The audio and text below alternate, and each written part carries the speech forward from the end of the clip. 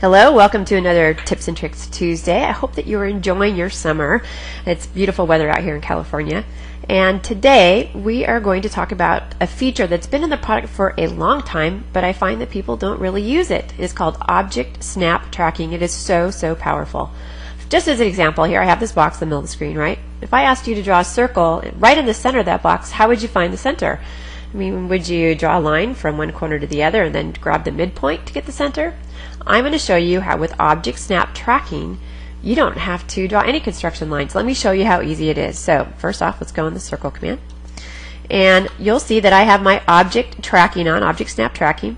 So you want to make sure that's on, right? And I'm going to move my cursor up to the midpoint of that side of the box. I'm not picking anything. I'm just moving up there, and it'll grab the midpoint and give me this nice object tracking line. If I move my cursor away, you'll see there's a little plus sign.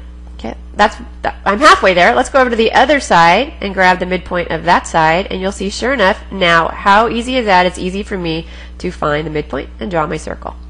Love that. Don't you love that? Let's just take a look at that one more time because I want to make sure you get this completely. I'm going to go to the circle command. Once again, I'm going to grab the midpoint over here.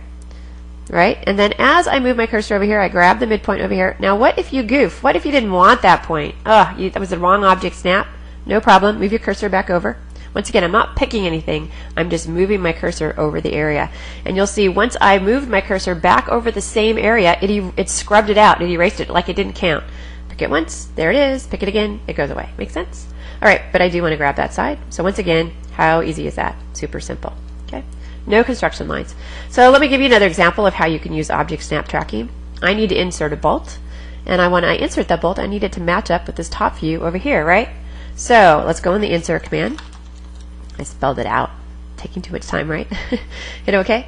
As I move my cursor up here, I need to line it up right up here with this top view. I'll move my cursor up there and just pull it straight down into place. And I know that absolutely lines up. One more time, just because it's fun. Come up here, grab the center of that top view and pull it right on down. Easy, easy, easy. Doesn't get any easier than that. So I want you to remember Object Snap Tracking when you're drawing. Think about how you can use it to be more efficient. I think you're going to find it very powerful, and it's going to help you get your job done just a little bit faster so you can truly enjoy the summer, right?